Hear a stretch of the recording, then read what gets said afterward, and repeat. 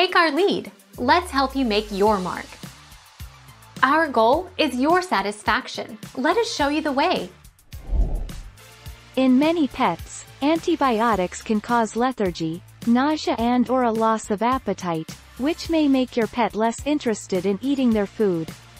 But it is crucial that your pet continues to eat, because their body needs the energy to continue fighting infection and repairing damaged cells.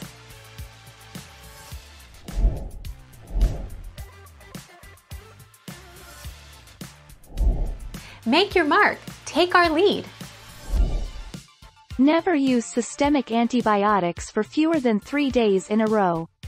Systemic antibiotics are all those given orally or by injection. Topicals, such as ointments and powders, are not always used according to this rule.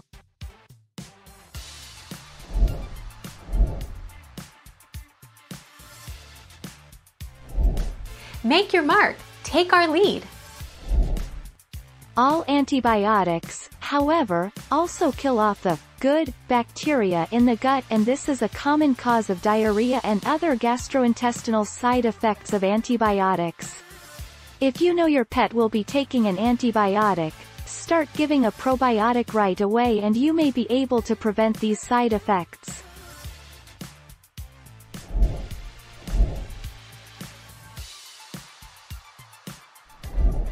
Make your mark. Take our lead.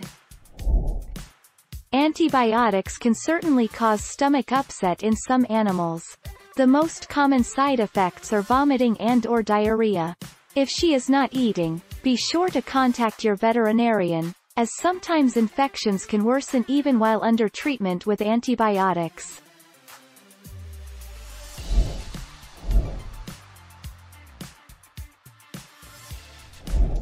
Make your mark. Take our lead.